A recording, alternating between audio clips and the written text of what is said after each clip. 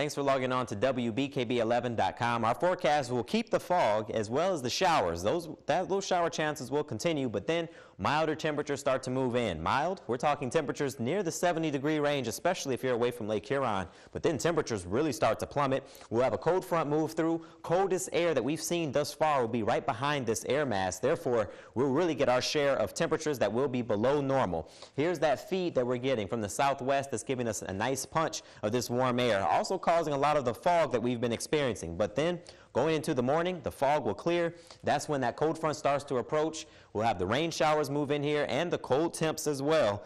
And unfortunately, even though the sunshine comes back, the warm temperatures will not. And therefore, we'll have temperatures very cold, really the coldest that we've seen, especially during the evening time, because the clearing effect is actually going to work against us, because when you have those clear skies and the light winds, we can definitely start to cool when you have winds coming from the northwest, and they are as chilly as this air mass is. Overnight, 53 degrees, mostly cloudy, isolated showers. Patchy fog will continue until the morning. Winds will be from the south at around 10 to 15 miles an hour. For Thursday's forecast, the patchy fog will start to dissipate in the morning, then partly sunny and breezy. Look at those temperatures, well above normal for this time of year, well into the 70s in some areas, especially if you're away from the lake. Your 7-day forecast shows that that day for Thursday, well, it's just going to last for Thursday. After that, we'll fall below normal, and notice that Hurricane Sandy, or what's left of her, could affect us by next week.